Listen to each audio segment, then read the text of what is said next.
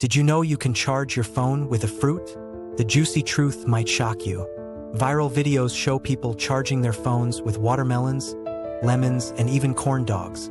These magical-looking charging hacks seem to defy everything we know about technology.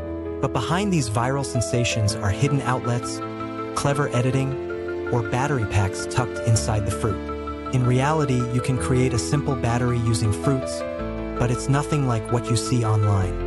The science works because fruit juice acts as an electrolyte between two different metals, creating a tiny electric current. This chemical reaction transforms the fruit and metals into a mini power plant.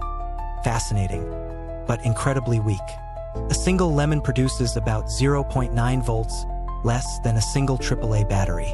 Your smartphone needs at least 5 volts to begin charging, meaning you'd need several fruits connected together. Even with a fruit battery array, the current is so small your phone would take days to gain just 1% charge. To fully charge your phone, you might need an entire mountain of lemons, about 4,800 of them.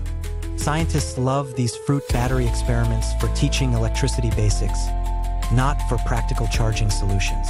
So while fruit is great for a healthy snack, you'd better stick to regular chargers for your phone.